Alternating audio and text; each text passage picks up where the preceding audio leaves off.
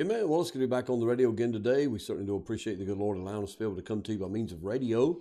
This is the Bear Trail Baptist Church broadcast, and we certainly are privileged to be the pastor there, Brother Tim Krantz.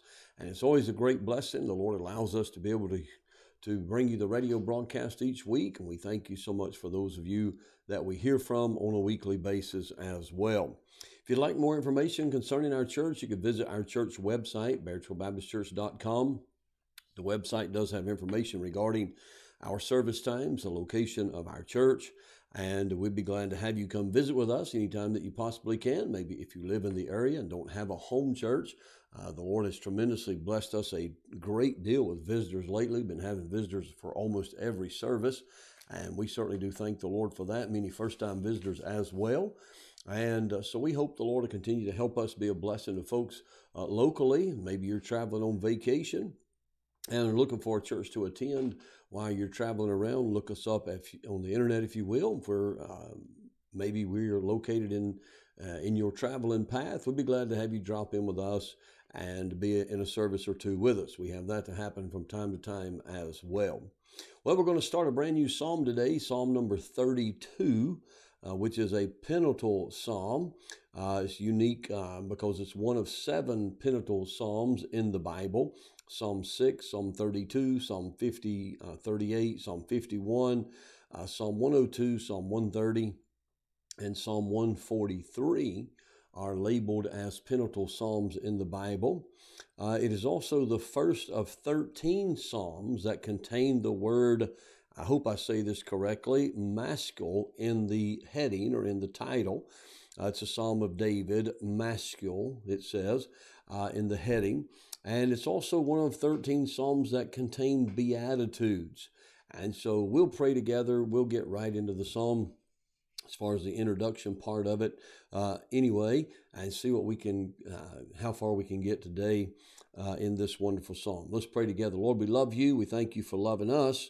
We ask you help us today to be a blessing to you, to be a blessing to the congregation, Lord, that's hearing. And Father, for all that you do, we'll thank you for it in Jesus' name. Amen. The psalm says, or the heading for the Psalms is a Psalm of David, maskil. The word maskil in the title, meaning to look at, means to behold. It means to view, and then to act prudently or circumspectly. It means making wise or prudent or conveying instruction, if you will. As the title that's given to this psalm, as well as to several other psalms. I think I mentioned there are 13 psalms that contain this word in the heading. And it's conveying the idea that the psalm was adapted to make one wise or to impart instruction. Now, the psalm is composed of the following parts. While we are reading, there's 11 verses in the psalm. While we're reading the psalm, we'll just make a comment as we go along. First of all, a statement of the blessings of forgiveness is the leading thought of the psalm. The psalm says in verse number 1, "Blessed is he whose transgression is forgiven, whose sin is covered. Blessed is the man unto whom the Lord imputeth not iniquity, and in whose spirit there is no guile." Second of all, there is a description of the state of mind when one is under conviction of sin. The Bible says in verse number 3, "When I kept silence, my bones waxed old through my roaring all the day long. For day and night thy hand was heavy upon me. My moisture is turned into the drought of summer. Selah." The third thing we see is the effect of confession of sin, resulting in a sense of forgiveness and peace. Verse number 5, "I acknowledge my sin unto thee, and mine iniquity have I not hid. I said, I will confess my transgressions unto the Lord, and thou forgavest the iniquity of my sin. Selah." The fourth thing that we see is an encouragement to others in the fact that the psalmist has found peace and he has found pardon when he called upon the name of the Lord and asked for forgiveness. The Bible says in verse number 6, "For this shall everyone that is godly pray unto thee in a time when thou mayest be found. Surely in the floods of great waters they shall not come nigh unto thee." Fifth of all, there is an expression of confidence in God as a refuge and a hiding place in the time of trouble. I don't know about you, my friend, but I certainly am thankful that we have somewhere to run and we have someone that we can have confidence on to hide us in our time of trouble. The Bible says in verse number 8, I will instruct thee and teach thee in the way. I'm reading the wrong verse, verse number 7. Thou art my hiding place, and thou shalt preserve me from trouble. Thou shalt compass me about with songs of deliverance, Selah. The sixth thing we see, the psalmist undertakes to instruct them and guide them lest they behave like animals. And he said, I will instruct thee, verse 8, and teach thee in the way which thou shalt go. I will guide thee with mine eye. And then he says, be not as the horse or as the mule, which have no understanding, whose mouth must be held in with bit and bridle, lest they come near unto thee. And then finally, the seventh thing that we see as the psalm is composed of all these different parts, we see the blessedness of trusting in the Lord. And we'll read these last two verses here in just a moment. You'll see that we are compassed with mercy. We are glad in the Lord, and we are shouting for joy because of the forgiveness of sin. Verse 32, or chapter 32, verse 10, the Bible says, many sorrows shall be to the wicked, but he that trusteth in the Lord, mercy shall compass him about. Be glad in the Lord and rejoice, ye righteous, and shout for joy, all ye that are upright in heart. Now, the Bible says in verse number 1, blessed is he whose transgression is forgiven, whose sin is covered. Now, this very first word in the psalm, blessed, it is equivalent to happy. Happy is the man, or happy is the condition, the state of mind. Happy are the prospects of one whose sins are forgiven. His condition is happy or blessed. Now, this is the second time that a psalm has began with the word blessed. If you remember the very first psalm, Psalm 1, began with the word blessed. Blessed is the man that walketh not in the counsel of the ungodly. Here, Psalm 32 is the next psalm that begins with the word blessed. And the one in Psalm 1 is used to describe a man who walks in God's way. He walketh not in the counsel of the ungodly, so he is blessed. Here in Psalm 32, the word blessed is used to describe a person who has not walked in God's way, but, thank God for that, but has been forgiven after he repented, and now he is able to enjoy the Lord, and he is able to enjoy the goodness of the Lord and the blessings of the Lord. Listen, God does not want us to be miserable. God doesn't want you to be miserable. He really wants us to be blessed. He really wants us to be happy or joyful. And if we have our sins forgiven, we have reason to be joyful. Now, so this is what is known as a beatitude. And there are other Psalms, 17 times in the Psalms, maybe more, but at least 17 times in the Psalms, it talks about being blessed. I mentioned Psalm 1 already. Blessed is the man that walketh not in the counsel of the ungodly, nor standeth in the way of sinners, nor sitteth in the seat of the scornful. Psalm 2, verse number 12, the Bible says, kiss the Son, lest he be angry, and ye perish from the way when his wrath is kindled but a little. Look, blessed are all they that put their trust in him. Psalm 34, verse number 8 says, O taste and see that the Lord is good. Blessed is the man that trusteth in him. Psalm 84, verse number 12, the Bible says, O Lord of hosts, blessed is the man that trusteth in thee. So it's obvious that there is blessedness, there is happiness. You can be joyful if your trust is in the Lord. Friend, if your trust is in yourself, or if your trust is in the government, or if your trust is in a religion, or if your trust is in another person, they're going to fail you. But I'm glad we can safely trust in the Lord, and we can be blessed by doing so. Now, here in our psalm, Psalm 32, blessed is he whose transgression is forgiven, whose sin is covered. Blessed is the man to whom the Lord imputeth not iniquity, and in whose spirit there is no guile. Praise God for that. Psalm 33, verse 12, blessed is the nation whose God is the Lord, and the people whom he hath chosen for his own inheritance. I'll tell you one reason that the blessings of God seems to be decreasing upon our nation, upon our land, is because God is no longer, if he ever was, God is certainly no longer the God of this nation. In fact, the majority of this nation doesn't want anything to do with God. They don't want no part. And I'm talking about the true God. Everybody has a God. I'm talking about the true and living God, the Lord Jesus Christ. There's very few who are interested in worshiping and serving the true and living God. But the Bible says, blessed is the nation whose God is the Lord. The Bible says in Psalm 40, in verse number 4, blessed is the man that maketh the Lord his trust. There's another one of those trust psalms with being blessed. And respecteth not the proud, nor such as turn aside to lies. Psalm 41 in verse number 1 says, blessed is he that considereth the poor. The Lord will deliver him in the time of trouble. Psalm 84 verse number 4, the Bible says, blessed are they that dwell in thy house. They will be still praising thee, Selah. Blessed is the man whose strength is in thee, in whose heart are the ways of them. Psalm 89 verse 15, blessed is the people that know the joyful sound. They shall walk, O Lord, in the light of thy countenance. Psalm 94 verse number 12, blessed is the man whom thou chastenest, O Lord, and teachest him out of thy law.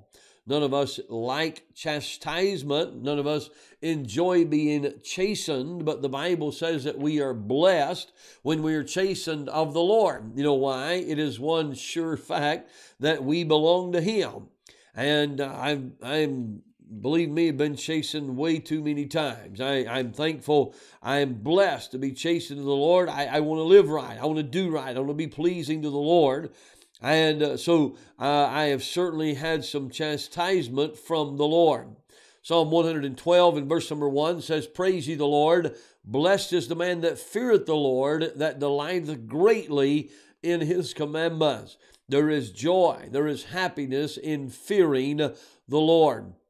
Psalm 119 verse number 1, the Bible says, blessed are the undefiled in the way, who walk in the law of the Lord. Blessed are they that keep his testimonies, and that seek him with the whole heart.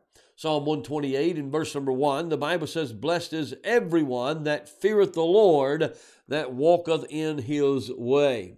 So this psalm is a penitential psalm. It is a psalm of repentance. This psalm is a messianic psalm, or this psalm contains the word maskil in the title, one of 13 psalms. And this psalm is also a psalm of beatitudes, one of 17 times we see that in the book of Psalms. Now, so come back to verses 1 and 2, Psalm 32, we see the blessing of forgiveness. The Bible says, blessed is he whose transgression is forgiven, whose sin is covered. Blessed is the man unto whom the Lord imputeth not iniquity, and in whose spirit there is no guile. Now, it has been said that sin is so offensive to God that he uses 15 different words for sin in the Old Testament. Now, I don't know if you noticed or not, but here in these first two verses that we read in Psalm 32, 4 words are used for sin. Now, these 4 words are transgression, sin, iniquity, and guile. So let's take a quick look at these 4 words and see what their meaning is, what their definition is in Scripture. So first of all, transgression. Now, a transgression is sin's defiance. The definition of a transgression is going away or departure. It is a rebellion against God's authority. It's an act of revolt, if you will. It's crossing over a line or going out of bounds. I guess an easy example of that would be if you were playing some kind of well-known sport in our day. If you were playing basketball, there's an out-of-bounds line. If you were playing football, you can go out of bounds on either side or at the back of the end zone. If you're playing baseball, there is a foul line, which basically means it is out of bounds. There's a foul ball; it's out of bounds, and so it has to do with going out of bounds. The transgression is going away or departing. It is rebellion against God's authority. It is crossing a line or going out of bounds. Now, we are wrong. We're in the wrong when we rebel against God. His boundaries between right and wrong is laid out in Scripture. And when we step over those boundaries, we are transgressing against the Word of God, and we're transgressing against our Savior, the Lord Jesus Christ. And so, a transgression is an outward aspect of our sin against God. It is a sin that is committed in the body. Let me explain. The Bible says, speaking of our Savior in Isaiah chapter 53, a prophetic passage concerning the brutal beating and crucifixion of our Lord Jesus Christ. And the Bible says in Isaiah 53, verse number 5, but he was wounded for our transgressions. So this is outward. It is outward wounds in his body. Isaiah 53, verse number 8 says, for the transgression of the people was he stricken. Now, stricken means to be struck or smitten, if you will. It is an outward affliction. And so our Lord was wounded and stricken in his body for the sins of our flesh, the outward sins of our flesh. Now, so transgression is sin's defiance. Sin in itself is sin's defect. Now, the literal definition for sin is falling short of the mark. When we fail to do what God commands us to do, we are wrong. In fact, anything that is contrary to God's word is sin. The Bible says in Romans 3:23, for all have sinned and come short of the glory of God. Now, if we have any understanding of all what the Bible teaches about sin, we'll have no problem understanding that we are all sinners and we are all in need of a great Savior. And I'm glad we have one, the Lord Jesus Christ. The Bible says in Romans 6:23, for the wages of sin is death. Now, if sin in our life is slowly killing off parts of our life, then we should be deeply concerned about what sin is. Amen. It could be that because of sin in our lives, a little bit of our fellowship dies each day, or maybe a little bit of our peace dies each day, or maybe a little bit of our happiness dies each day, or maybe a little bit of our marriage dies, or our relationship dies, or maybe relations with our family and friends. Maybe a little bit of that dies each day, because the wages of sin is death. Now, if the Bible says that the wages of sin is death, sin is killing us, amen. And so what is sin? Well, the Bible says in Proverbs 21 and verse number 4, the Bible says, an high look and a proud heart and the plowing of the wicked is sin. Now, if we were ever able to do anything right, if we were able to do anything right, if we were able to obey all the law and follow the word of God to the letter, which we cannot do, but if we were able to do that, and we did it with pride because we were able to accomplish something that no one else could do, then we would be guilty of sin because of pride in our heart. So a high look and a proud heart and the plowing of the wicked is sin. The Bible says in Proverbs 24 and verse number 9, the thought of foolishness is sin. Now, if there wasn't any other definition of sin listed in the Bible, the majority of us would be guilty because of this one. Now, even if we didn't have thoughts of foolishness, and I'm pretty sure that almost all of us at some time or another have thoughts of foolishness, and the Bible says if we do that it is sin. But even if you are one of those few, and I would think there would be a very few individuals who do not have thoughts of foolishness, we certainly do not keep our thoughts and our mind upon the Lord and the things of the Lord every hour of every single day either. And so the thought of foolishness is sin. The Bible says in Romans 14:23, and he that doubteth is damned if he eat, because he eateth not of faith. Now listen to this. For whatsoever is not of faith is sin. So anything that we do not put faith in God is sin. Now, I'm not saying that this is possible for us to do. I'm just trying, and the Bible is trying to get us to understand that we are sinners. And because of the fact that we are sinners, we must trust God for His forgiveness of our sin. Amen. The Bible says in 1 John 3 and verse number 4, whosoever committeth sin transgresseth also the law, for sin is the transgression of the law. So every time that we go beyond a limit of the law of God, we sin. Now, if we just took the time to look at the Ten Commandments in the Bible, we are all doomed apart from the forgiveness of God. Amen.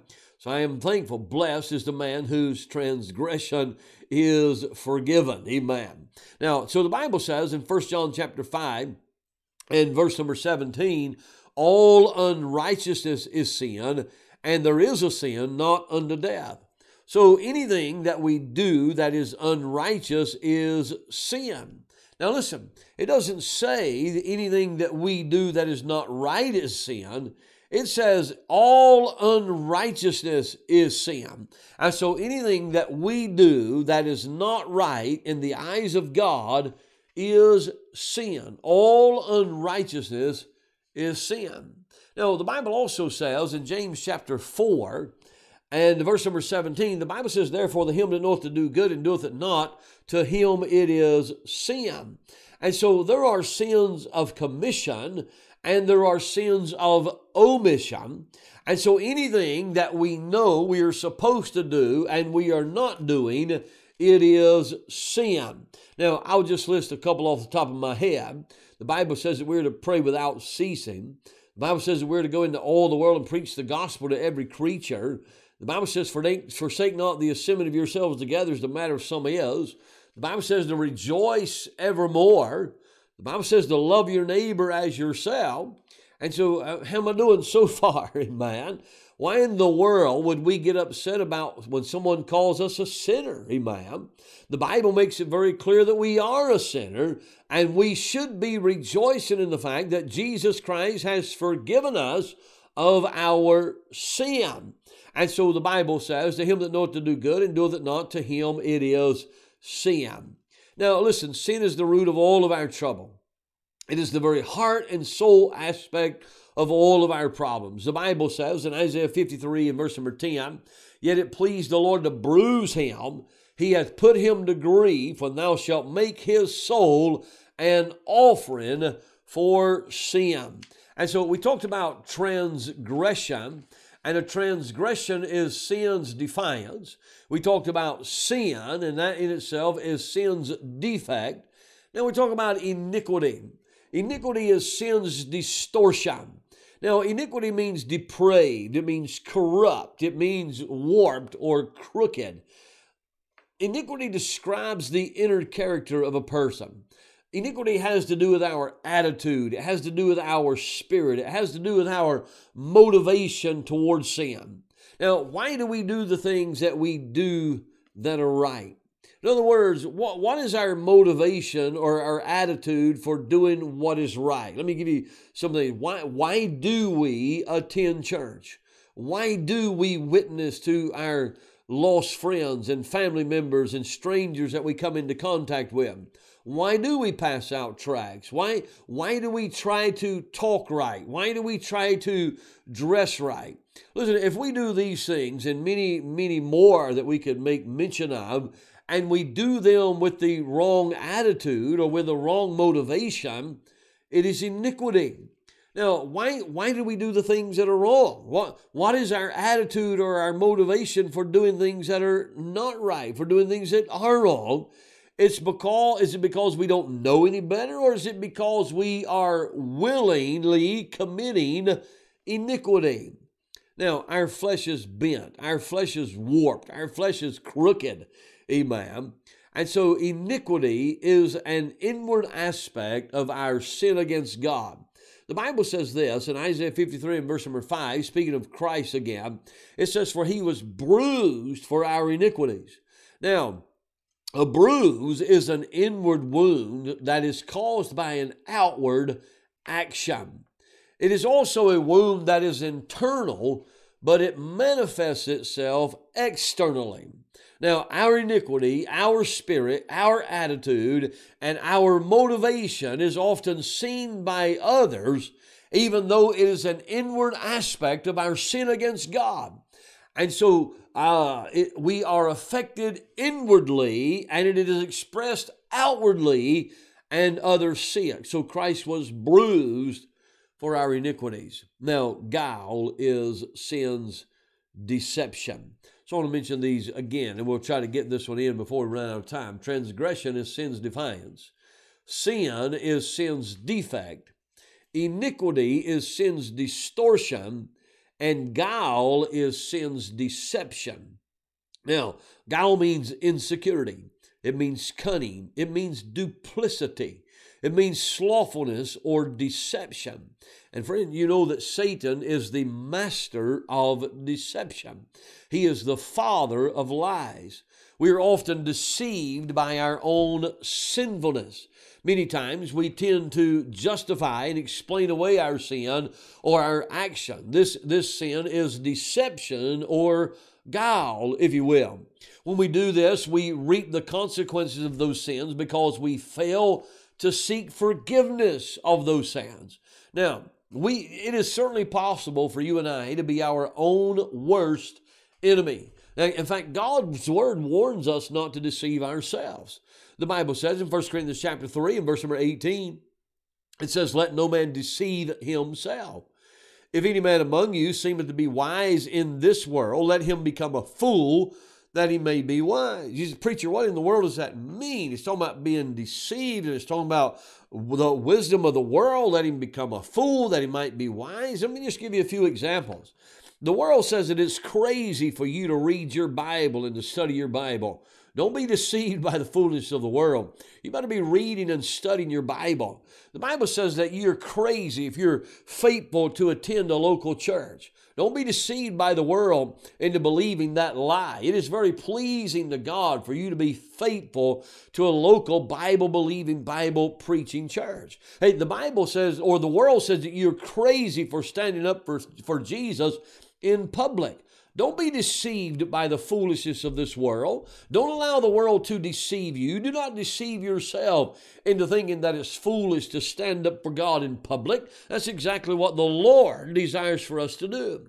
Listen, the world says that you're crazy for giving your money to support a local church or to support missionaries. Don't be deceived by believing the world. Become a fool to worldly wisdom, that you may be wise in Christ. Listen, if you're not actively pursuing the things of God and you are a believer, you have deceived yourself. Don't be self-deceived, friend. You should follow after the things of God. The Bible says in 1 John 1:8, if we say that we have no sin, we deceive ourselves and the truth is in us. So the other edge of that double-edged sword, amen, is for those super religious who think they have never done any wrong since they got saved and believe that they have no sin since they got saved. I want to tell you something, friend. The Bible says you have deceived yourself. So our text says, "Blessed is the man in whose spirit there is no guile." Now listen, this is not speaking of a sinless person. It is a person who is not trying to cover or hide his sin. In other words, it is a person who has agreed with God that I am a guilty sinner, and I am acknowledging to God that I am a sinner and that I am in great need of your forgiveness. That's exactly what David is doing in this penultimate psalm. That's what he's doing here. And so we, like David did for a year or more. He refused to repent and acknowledge his sin, and in doing so, he is full of guile. So listen, if you are refusing to repent and to acknowledge your sin to God, you are self-deceived. The Bible says you are full of guile. Friend, don't be trying to deceive God. That's an impossibility. Our time is quickly come and going again today. Thank you so much for tuning in to the Bear Trail Baptist Church broadcast. May God bless you till we meet again is our prayer. Thank you so much for watching on social media. Please like and share the broadcast so we can reach more people. God bless you and thank you. Good day.